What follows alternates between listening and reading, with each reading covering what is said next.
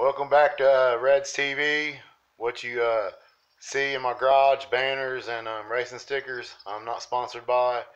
A lot of reasons I delete all my messages and all that messenger and stuff is because I ran out of storage space, so I had to delete a bunch of that, continue making the video.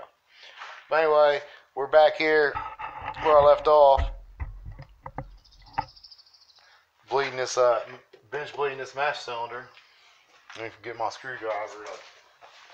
Put up. We're going to push this in one more time. Unscrew this one. Do these one at a time. We're going to push it slow. That way you don't shoot brake fluid all everywhere. Push in the center.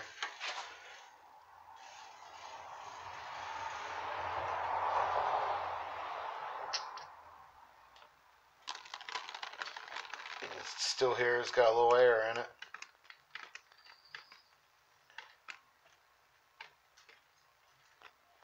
You can tell I'm letting loose of it, sucking air. But we're going to still bleed it on the vehicle once I change the caliber and the rear wheel cylinders and all that stuff.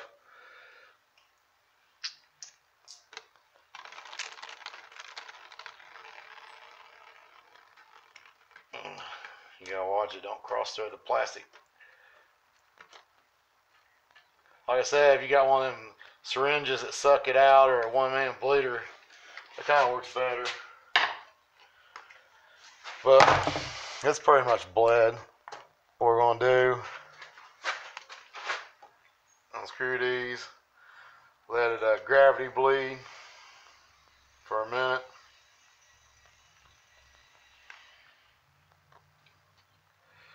That'll get some of the air out.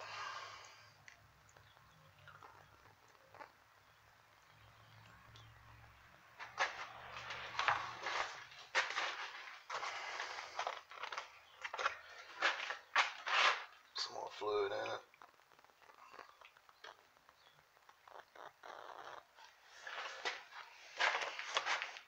Yeah, they recommend you're supposed to change your fluid, your brake fluid.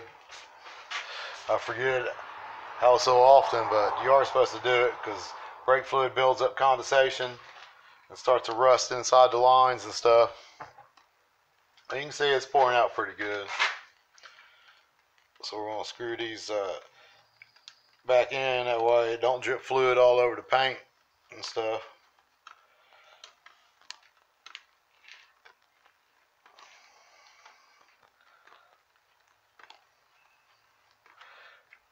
Brake fluid's kind of nasty. Put the cap on it. Wipe the hands. We're going to go over here and set up. Set the camera up and get ready for the install the master cylinder. Just hold on a minute. Well, one of the differences in the master cylinder is this one's got a place for the plug into the master cylinder, and this one don't. This one plugs into the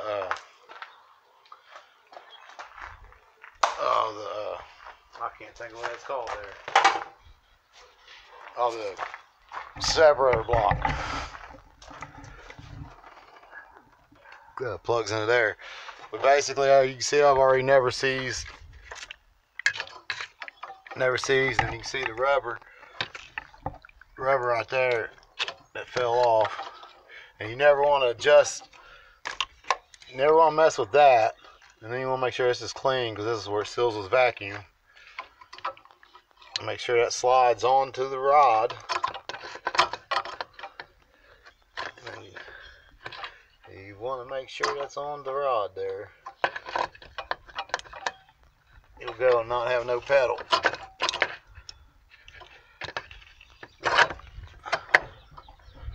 Make sure I got it on the rod. Yep, it's on there. Then you want to start the nuts without dropping them. Like I said, these threads are a little rusted. I put never seize on them.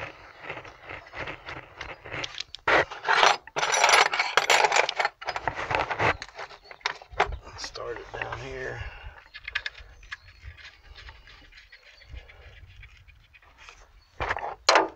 Tighten it up.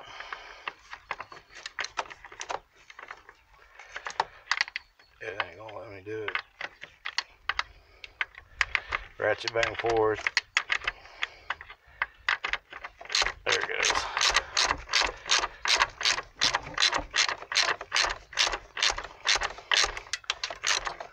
Well, it was, something fell, I don't know what it was.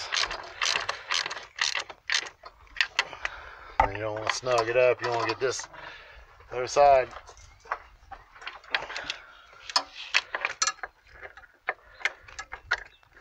on there. It's kind of hard to do it one-handed with them little bleeder things in the way. To block the bleeders.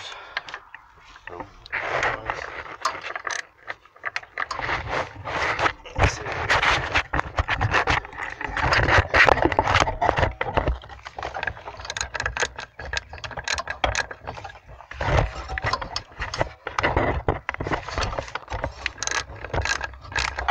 I know working on these cars and trying to keep this camera stand or phone stand, revolver stand thing clean. I have to buy another one just to do clean ones and dirty ones.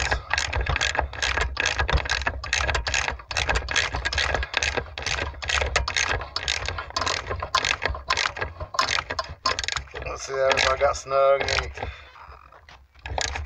get this snug.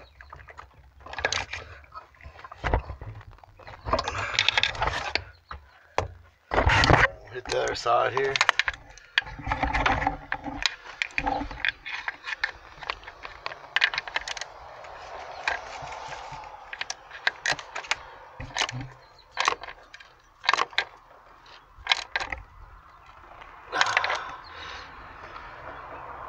Snug it up. Then we're going to unscrew them things. I kind of got them a little too tight.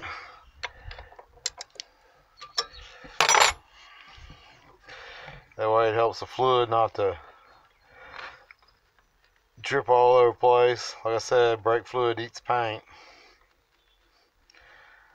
It does real damage. So you're going to try to hurry up and put it in there as fast as you can.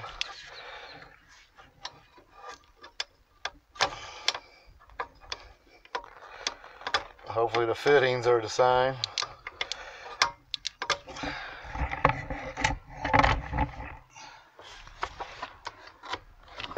It's a two-handed job because you don't want to get them cross-threaded.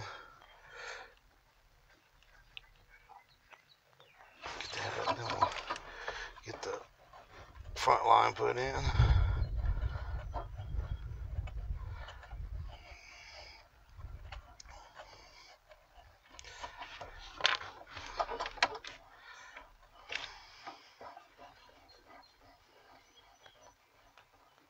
And you get the 12mm wrench and snug it up a little tight with this. Then you get the brake line wrench. You always want to use line wrench.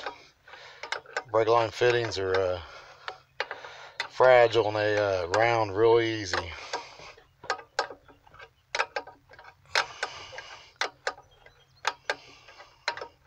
Yeah, another thing you gotta watch is make sure that you got the correct threads in there, because a lot of different ones look the same, but they won't have the same threads. You'll probably get an adapter, and a lot of them come that way. Snug that up. Snug that up. Guess we'll start her up and see how the pedal feels. We're going to start her up and see how the brake pedal feels here.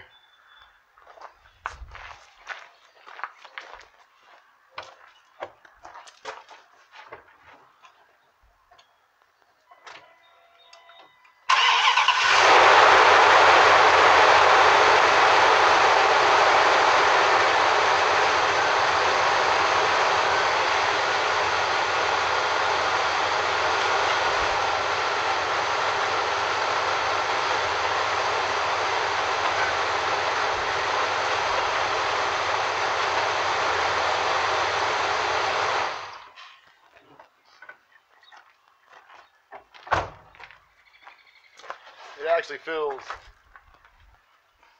pretty good. It feels like it goes down just a tiny little bit, but like I said, I still got to put a caliper on in the front and do the rear back brakes because one of the back wheel cylinders, the bleeders broke off, so you really can't bleed it in the back. So I want to put brakes and wheel cylinders on it and then completely bleed the whole system.